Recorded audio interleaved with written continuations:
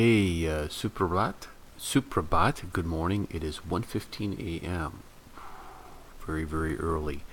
I got up about midnight. I'm getting ready for work, drinking coffee, sending emails off for the radio station, looking at videos to do. And I did a video on my last Ramyana review, episode 25, and I asked you guys specifically about Indra. And what I want to do is I want to make this a companion video. And a companion video is kind of like I'm going to discuss something in the video that's come up. So what I want to do is I want to read the answer. So I had a question about Indra, like what's the deal with him? He seems kind of like a jerk, and why is he a jerk? And so I kind of want to get, you guys were great, dude. You guys were awesome. You came back and you answered the questions.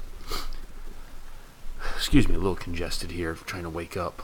So I have, here are some of the answers and that I got. So the next says, Indra, the Lord of Heaven and King of every planet and divine.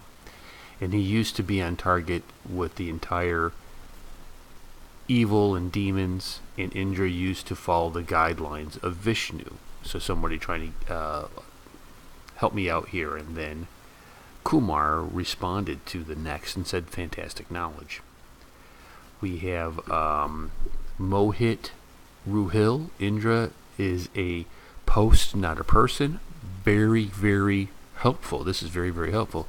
Like Prime Minister, he is the administrator of heaven. Many different people become Indra in different yogas, hence different behaviors of Indras in different yogas. Oh, light bulb goes on. Oh, well, that makes a whole lot of sense. And that was Mohit Ruel, who comes in and really helps me out there. And then we get one from Kamal Nath Twayar, and again, I'm sorry if I butcher your names. I really am sorry. This was kind of a lengthy comment, but very, very helpful. There are 14 different energy levels which make up the multiverse. What? Multiverse. Earth lies at level 7. 3 layers about it lie the abode of the demigods, commonly known as heaven. Indra is the king of this, of Indrawadi, and all the demigods like Vehu, Pavan, Agni, Sun, Sura, and it's basically covering wind, fire, sun. It is their command to protect the earth, and they have the right of weather control, maintaining cosmic order, peace, etc. However, they are often overpowered by demons who also have same ancestral lineage as the demigods, but they were sent to the lower levels based on their nature and their acts. But they want eternal control. Here, Indra is not a person. Anyone who sits at that position would be Indra. Any person can elevate to that position. The name of the position is Indra, who is not the first and not the last. Indra and many other demigods have done acts for which have been cursed by the sages. Demigods are not free from temptation and worldly affairs at the same time. They have a dark and weak elements in them sometimes. Next, Indra would be the demon king, Mahabali, who right now resides in Razastalia, an energy level lower than Earth, and generally lower creatures like demons, serpents reside there. At that time, Lord Vishnu will help Mahabali to take the throne in defeating the current Indra, like Sharkar. Now we come to Vishnu, who resides at the highest level, energy level. Here, he is here to preserve the cosmic order of the whole universe at all levels. Multiverse? How in the heck does Hinduism get multiverse when it's like quantum physics is just now figuring that out? It just blows my mind, dude. What do we have here? Keep them coming, Professor. This is from Intern Creamery. Keep them coming, Professor. I love your Ramyana episode reviews. A knot? Hey, it's a knot. What's up, buddy? says, yes, he is not a deity of good character. He's just an arrogant king. Makes sense. What else do we have here? Manoj? Indra and other deities, not God of his superior forms like Ram, Vishnu, Shiva, reside in Shevargalakra.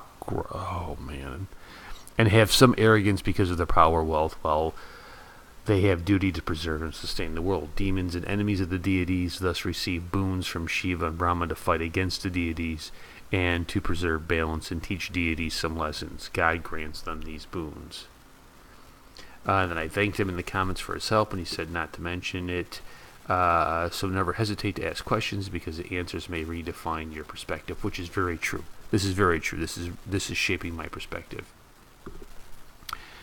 Rajnith says hitting Hanuman wasn't an evil thing. It was just Hanuman was innocently trying to eat the sun, and despite from being stopped, wasn't listening to Indra.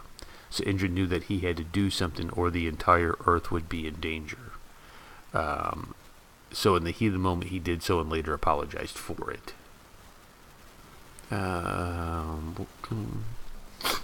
Golden Haze is a very good question and aptly answered by others. A few points I would like to add here. Indra and the gods don't go by earth rules because they are immortal. Immortality is a man-made aspect of the karma of earth. The world of the gods, there exists no relationship as there is on earth. The foremost duty of Indra is to protect the earth and the gods from demons, and he goes by the rules of his world and not that of earth. There is also gives respite to karmic residue to the earthlings. Keep watching, Professor. Oh, I'll keep watching. Somebody wants to know, will I stream with an audience? I'm not sure what you mean. Like take questions? I don't know. I've thought about it, but I don't know if I will or not. Here's T-Series new song, Slowly, Slowly. Okay. That hasn't really much to do with the post, but that's fine. New T-Series song. I'm guessing they're wanting me to react to it, is my guess. What else do we have? Somebody asking for a review on a movie. Boy, we love your t-shirt color. Cool, thank you, Shri. Wow, so a lot more comments there on episode 25, and I found your comments to be very helpful in this, in kind of redefining my perspective, and that was very, very helpful, and I really appreciate you guys for doing that. You know, because I didn't see Indra. I thought he was just like, like Shiva, where it was this Indra character for the entire time of eternity, and he seems kind of, kind of jerky. But if you're telling me, what it sounds like is there are different people who become Indra, and as a new person takes that position, they're coming in with their own personality flaws, right? So if I was an Indra and maybe I'm quick-tempered, my decisions may be quick-tempered. If the next person that comes in is Indra and they're very patient, maybe they're more long-suffering with their things, which makes a lot of sense. Again, Tanyavad, so much for helping me, dude. This was huge. I really appreciate it. I'll catch you guys later. Peace and much love.